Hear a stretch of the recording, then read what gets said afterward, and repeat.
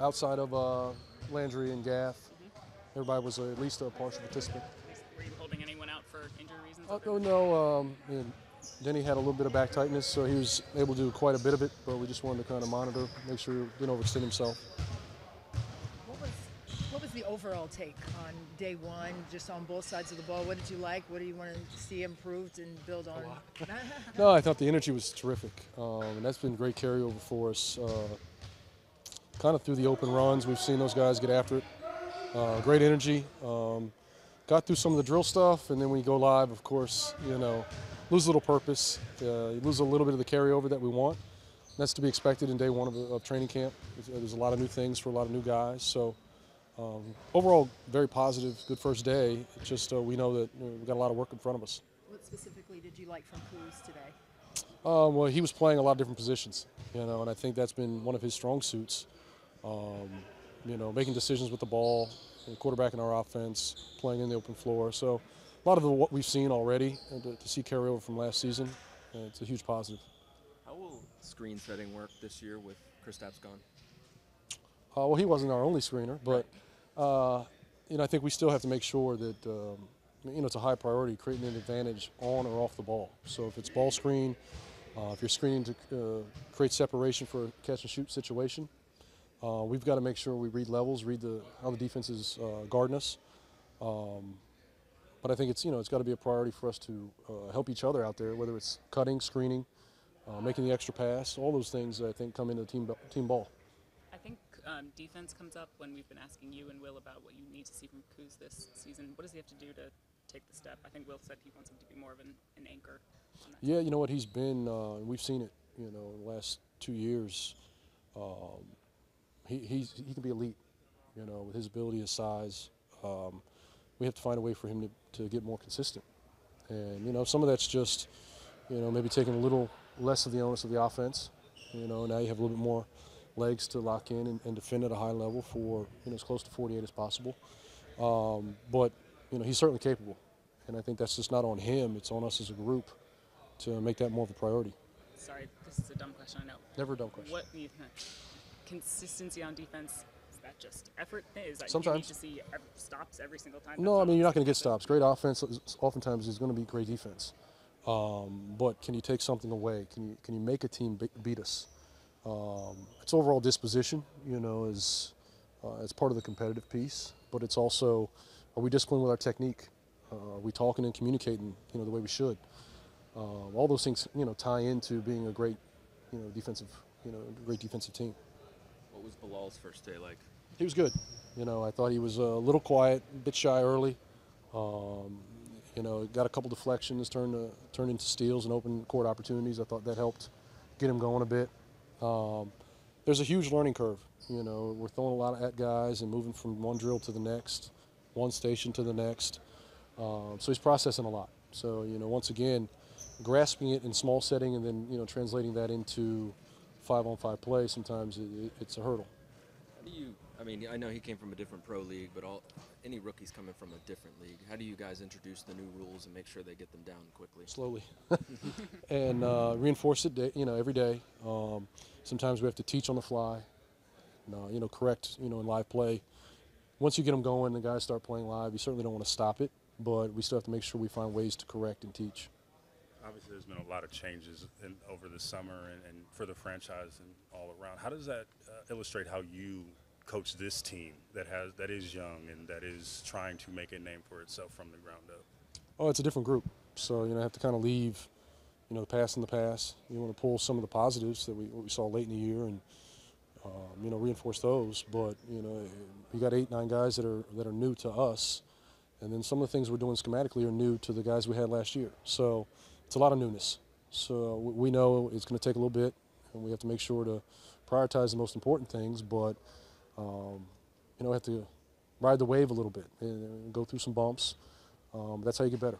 You talked about Kuz's defense, and Jordan has in past house been maligned for his, but he has shown abilities to be a defender with his size and stuff. Have you seen that, and how do you coach him up on that end of the floor?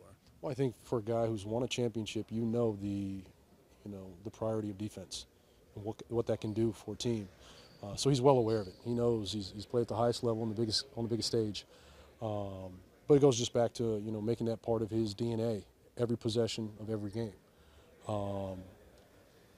Maybe that's not something that he prioritized in the past, but it's something we have to encourage him to do. He's certainly capable, to your point. He's got the physical tools to do it, but it's got to be a priority. Wes, how much of a role does accountability have on a young team that's trying to learn habits and proper techniques?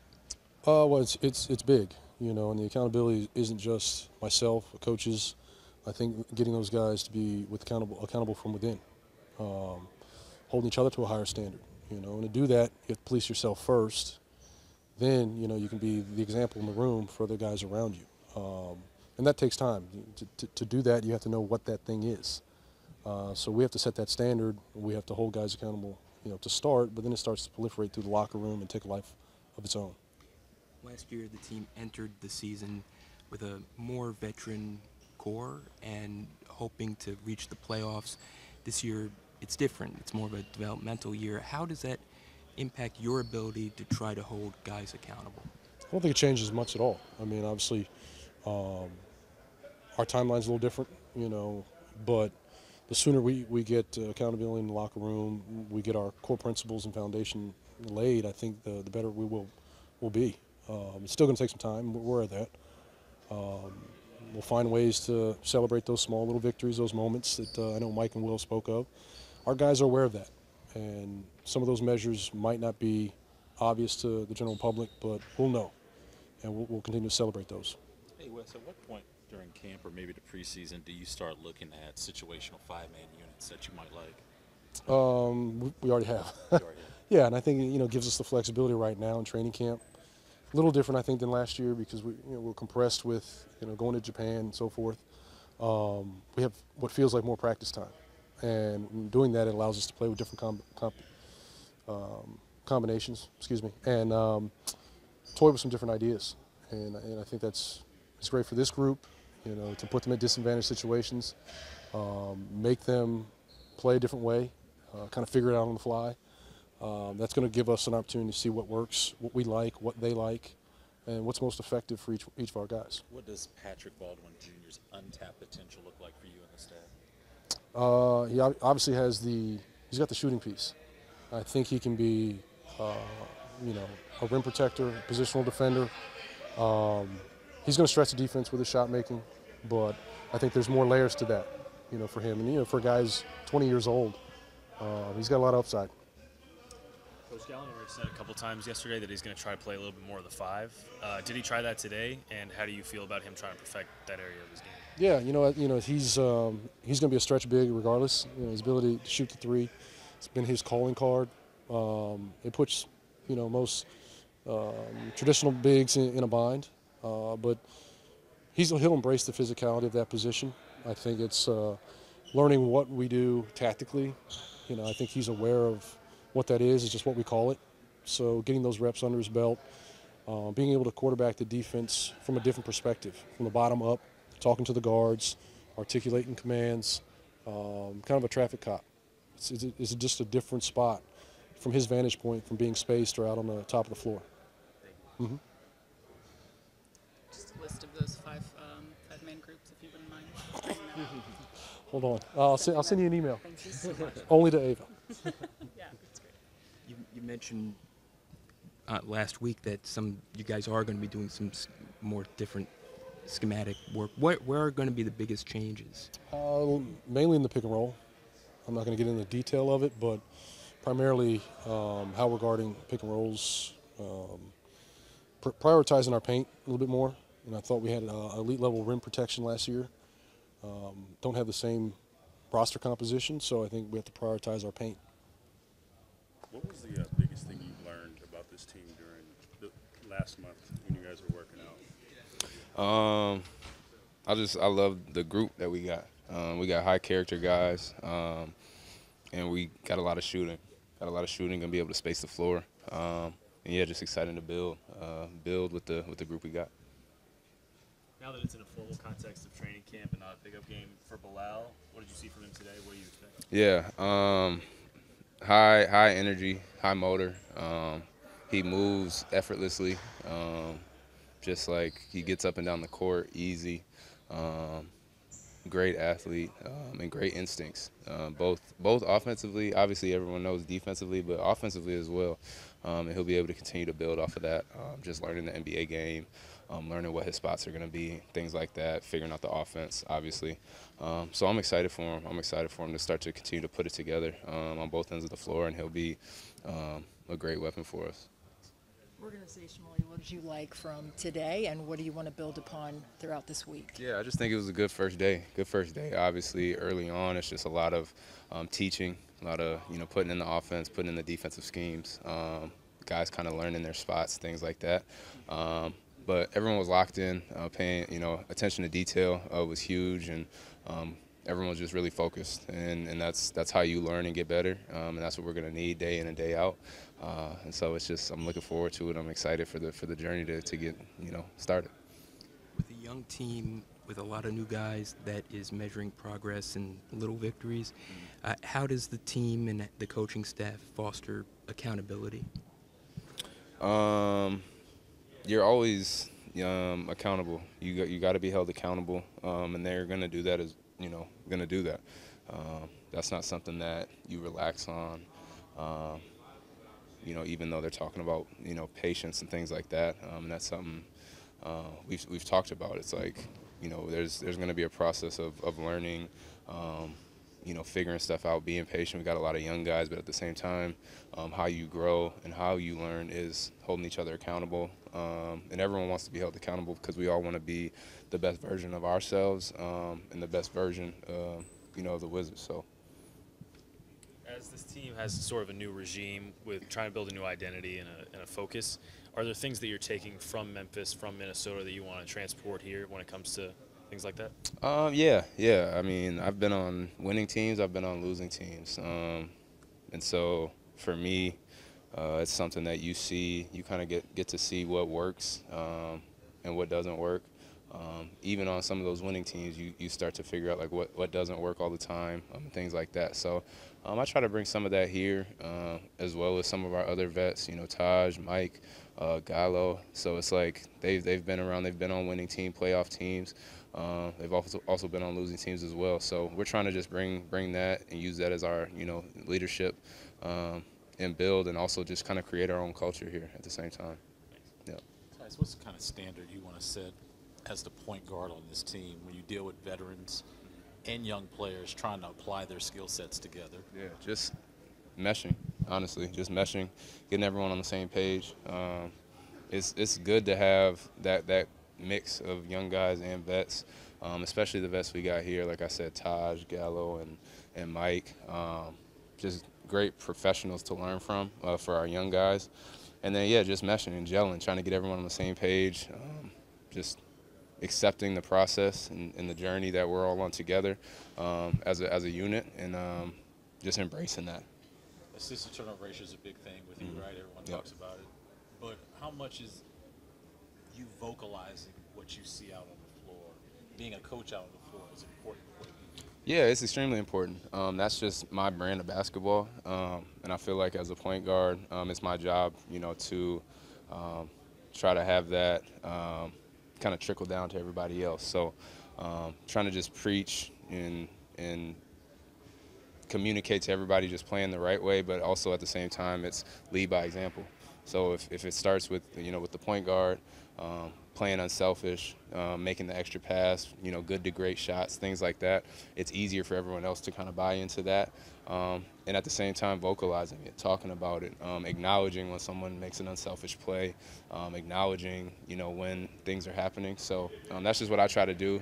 I've always done that, and I plan to continue to do so here, just, with a bigger role.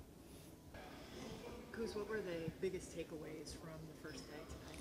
Just a lot of learning, a lot of getting on the same page, being connected, especially from a defensive standpoint.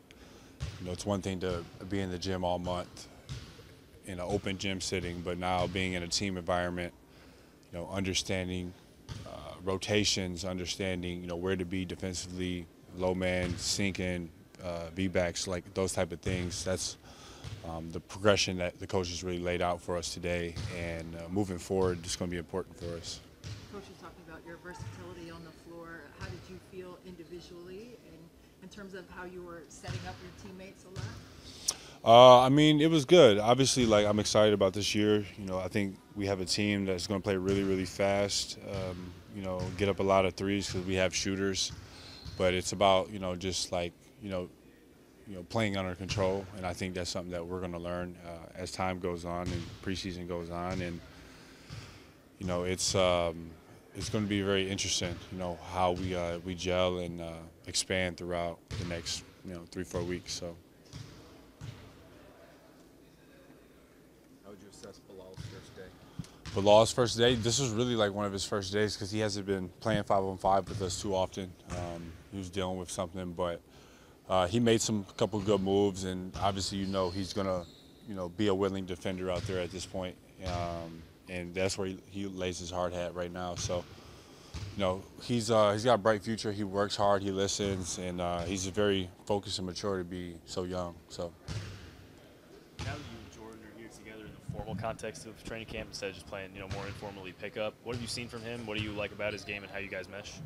Well, I mean, it's only been one day of training camp, but I think for him, he's very explosive scorer because he can score in different ways. He can shoot anywhere from the court. He's very fast and get downhill, and it's going to be fun. Obviously, today we played on different teams, but his next progression is just making others better because